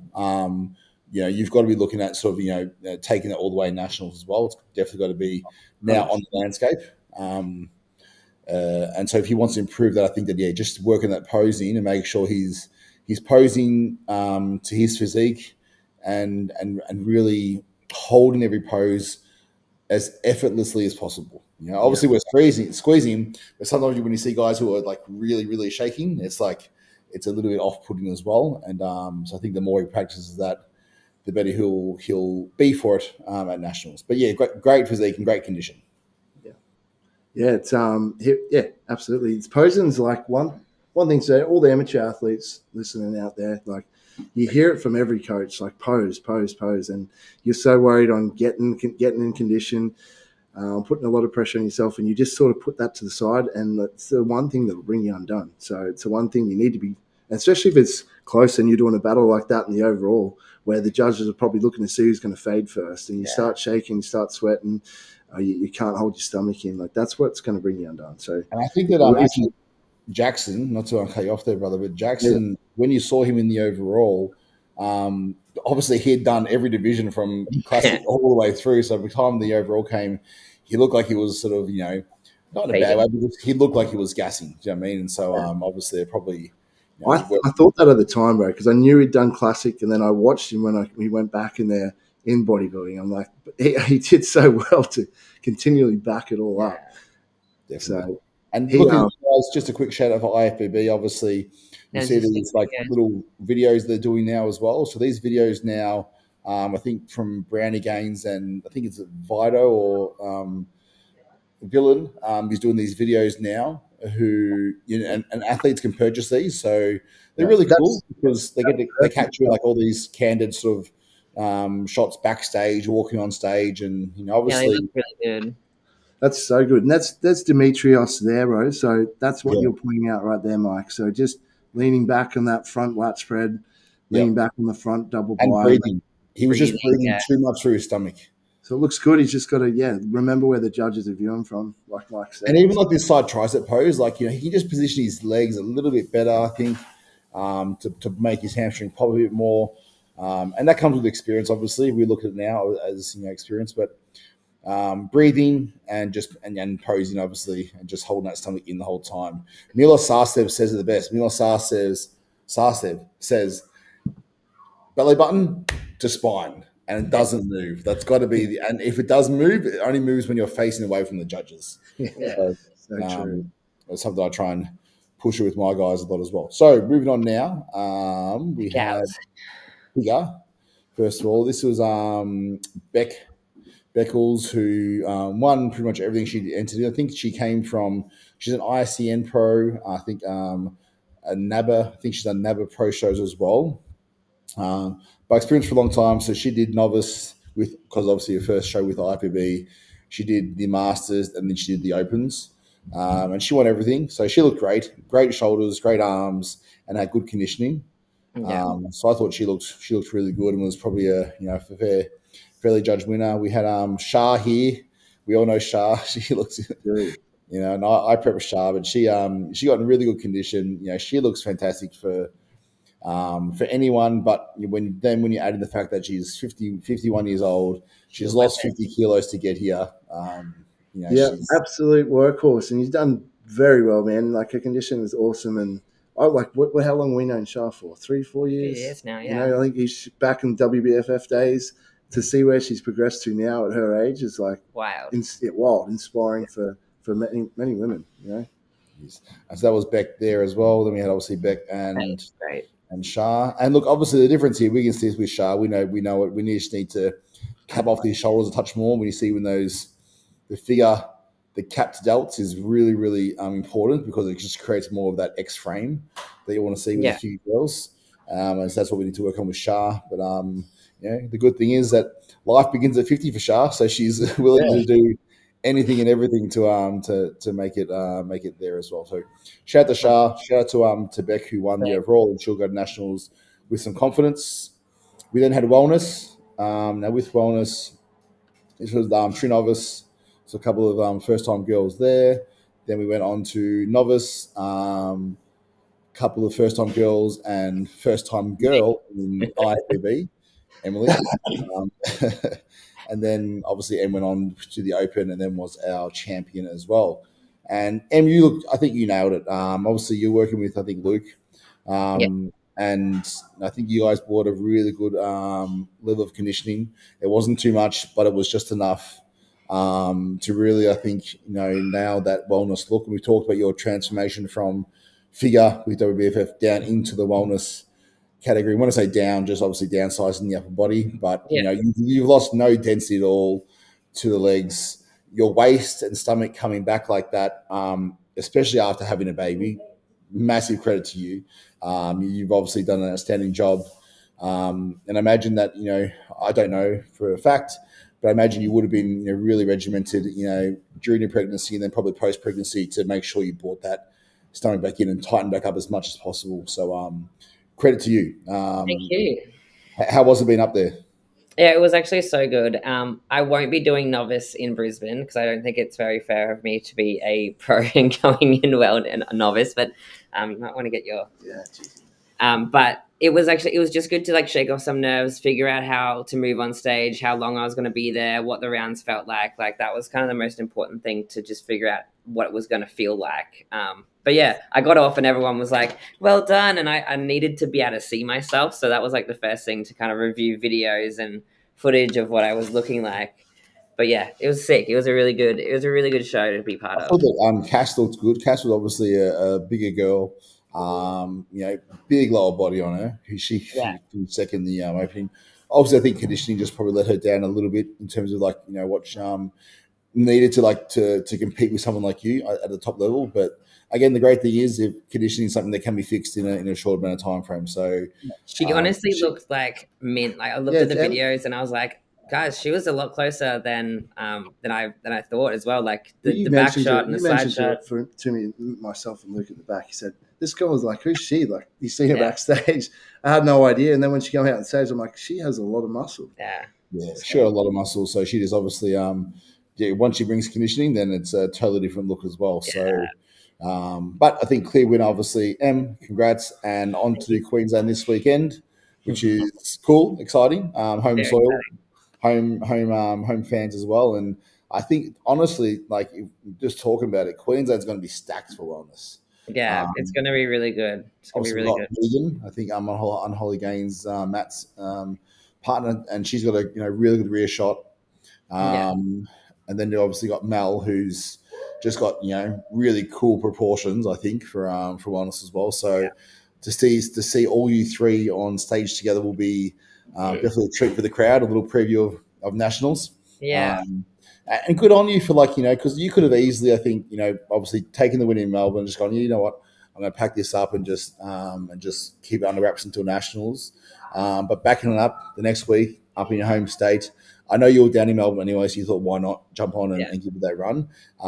But coming from someone who has done back-to-back shows, it's definitely, look, it's not easy. When you love it, you just do it anyway because it's part of it. But it definitely can take a toll. So, credit to you for jumping up again and giving the crowd what they want to see. You were keen for that, though. I was actually so keen because, like, with WBFF, you only get to do one show. So being able to do like multiple shows has actually been a really nice kind of way of like celebrating the end of prep, essentially. Like showcasing that as well. So look, I think that obviously when you look to when and if you get the pro card, it's traveling overseas and competing. Like, these girls are doing a lot of shows, and we've seen a lot of success with the Aussie wellness girls overseas recently as well. Obviously, we had Denai winning last year and making the Olympia. We've had Alicia get amazing results, in deep lineups this year as well overseas. So, but when you go overseas, like, you're going to do 3-4 shows back to back because otherwise it's kind of not worth traveling, if that makes sense. So, being able to do that here now, you're really, I suppose, getting a taste for what that's like, backing it up week to week, which is, again, something you might have to do when going overseas. But moving on to bikini now. We've got here Bikini Junior. Madeline, I thought, looked great. Thinks is Tabby Knight's client, and she looked really, really good. She did a really quick prep too, so she did amazing to like nail it for that. Yeah, and a great bikini shape. We've got the Bikini Masters here, which they looked fantastic as well. True Novice, and then we had through to the Novice, and then on to the Opens. And so I think this was a little bit of a Scott versus Troy show. It seems like most bikini showdowns are Scott versus Troy in some. It's either Scott versus Troy or Troy versus Troy. But look, Troy obviously does a great job with his bikini girls, Team Destroy. Katie, who was, I think, working with Scott. She looked beautiful. Yeah, great. Conditioning was like spot on. Yeah. Taylor, who won the Open B, and I think Taylor's got presentation was flawless because obviously that's what she does. But I think that she looked. She's obviously got a great bikini shape. She's been close before. We know that. But I think she could probably tighten up her condition a little bit, especially from the back. But again, they've got time. Troy knows what to do. So it was a really good battle between them for the overall. We'll see a couple of videos of it here. Both got great bikini shapes. Yeah. You can see here, on the back shot, Katie was just a little bit tighter from the back. I found And they had go on, Em. Just a few weeks, and Taylor will like tighten up from the back because like she's like lean. Like when you see her on her Instagram, like Yeah. I think I mentioned The it to upper her. body's super lean. So lean. So like she's so close. Yeah, I think just from the back, I was just a little bit sort of like, yeah, well, from the front, very, very close, but from the back, probably the right decision in the end to Katie. And yeah, it's exciting going to nationals. I mean, look, bikini's always super, super close, so super competitive. And obviously up at Queensland, we've got Aaron Pilates guest posing. So shout out to Aaron. There was him back there. They've got Aaron Pilates guest posing, so it's going to be exciting to see an Aussie pro on stage. We love to see that. It's good to be able to support our pros and give them some experience before they head overseas. So it'd be really, really great to see Aaron on stage. And these are the videos I was talking about as well. I think this is Brownie Gaines created a bit of a real sort of montage, which is great to see. And obviously, so much of what we post these days is video content, reels, and whatnot as well. And really brings physiques to life when you can see them moving and flexing. And sometimes the quality of like the content with IFBB has been really good to see. Just like the celebration of the athletes and from like an athlete perspective, it's really cool. Yeah, absolutely. I think that obviously we put a lot into the preps, so to be able to get something like this where it's because sometimes you see a photo and yes, it says something, but then the video just says so much more about what's actually happening. So I think this is a really, really cool move by the IFBB to get to be able to offer something the athletes something really memorable to take away. So if you're watching this and you haven't got onto it, get in touch with IFBB Pro League, and I think you can purchase your package through their official website and pre-order them. They're shot by Brownie Gaines, Ethan, and Villain. I'm not sure who Villain is, but obviously does an amazing job here. But yeah, I think it's a really cool move by the IFBB to have that as an option. So we are officially. I'm going to stop sharing my screen now, guys. 1 second. Okay, we are officially. There's like a lot. But we're officially 2 days out. But look, 2 days out, obviously from the Brisbane show. We fly up tomorrow, me and T, and we'll be up there with Undefeated, the stand with the official Season A merch, which obviously you guys are great to support us as well. Thank you for that. Yeah. I'm actually getting another tee, Mike. That's how much I enjoyed my tee last week. Yeah. So yeah, but they sit well, don't they? They just sit well, When you're again, you're bigger than me, but when you're bigger, I don't like hugging it, and you just don't want it to look too boxy. But it goes across the shoulders and arms nice, and then drops nice where it's not. Yeah, that's why I think that I really try and put a lot of. I say it all the time. It's a bit of a passion hobby of mine. The merch and sort of blending that finding clothes that fit when you get bigger, but then obviously have it look good and obviously. I think that when you get big t-shirts, sometimes you're right. They just sit like a dress, and it's like, well, I don't want to look like a fucking dress all the time. I don't want to look like a fridge right now. Yeah, the fridge. So a bit of shape, and a bit of like like the longer sleeves, and look, I'm with Undefeated as far as the merch goes. We've got leggings coming. We've got like a full range coming. So I'm really excited to put some of my I think creative drive into that as well. Because that's definitely something that I enjoy doing. Although leggings are a nightmare to design and create and try and get the stretch right. And, T's like, oh, yeah, but that waistband's too thick and this is too thin and this one pills. And anyway, but it's good because I've got T here who's the test dummy for everything. So she gets to wear and give me feedback and we just keep creating. And but yeah, I'm really excited to keep bringing more Undefeated merch out. Obviously, we love supporting IFBB as well. And, really, I think the idea behind the whole Season A or seasonal wear with Undefeated and IFBB was being able to give the athletes, again, something memorable to take home, something that's really, almost like a little piece of time. Yeah. That's right. Yeah, like, you go to a concert, you want to get a concert T-shirt. Get a shirt. Get a shirt. And I think that when I started competing back in 2013, 2014, I think they had those as well back then. Like they would actually give out shirts for the season or at least for the year as well. So we wanted to bring that back, and obviously we try and change up every season so it's a little bit different in design. But I think the feedback we get is really cool because the feedback is people get one shirt, then they go online and they get another shirt, and then they obviously get more and more. So because they enjoy the quality. So when we put our heart into something, it works. It's really cool. Yeah, for sure. Is there any people you want to shout out as far as sponsors go for you guys, and people you want to sort of just mention? Always Muscle Nation. Always Muscle Nation. They're family to us and have supported us from day dot, both clothing and supplementation. Yeah. So they're we owe them a lot. We watched Muscle Nation grow from obviously Nathan's grandma's house, Nathan's garage, or grandma's garage, to the biggest warehouse they've got now. The one they just built. It's just huge. We actually saw Nick Vivitis, who's chocolate guy, today down at the gym, and he's now done obviously a collaboration with Muscle Nation, and he says it's been great working with them, and they've actually helped him to realize, because I think chocolate, his brand was in with Woolworths, and they did some creations with some really cool, like obviously yummy fucking cookies and whatever he does, cheesecakes. But I think that he felt for a long time, he was saying that obviously he needed Woolworths, and it was sort of like a one-way street, whereas Muscle Nation and the guys and girls behind the brand really opened his eyes up to the fact that, now, hang on a second, I provide value as well, and sort of enabled him to take his business to a new level, which I think is great when you see obviously Aussie companies getting together and supporting each other and collaborating and moving forward. It's really, really cool to see. Yeah, absolutely. Sure. It's fantastic. When are we going to see Emily or a King Body's line with Muscle Nation? It's coming. It's actually coming. It's coming. Very soon.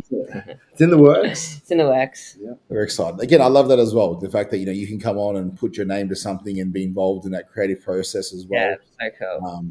Because again, gym clothes has become part of what we do. We spend so much time in them. In gym clothes. Yeah, absolutely. So we'll be looking forward to it, and we definitely support the range when it comes out. But look, guys, we're about to hit 2 hours, so it has been a long podcast, but I've thoroughly enjoyed having you guys on. Thank you so much, Em. Best of luck in 2 days' time, Queensland, and then backing up again 2 weeks later at Nationals.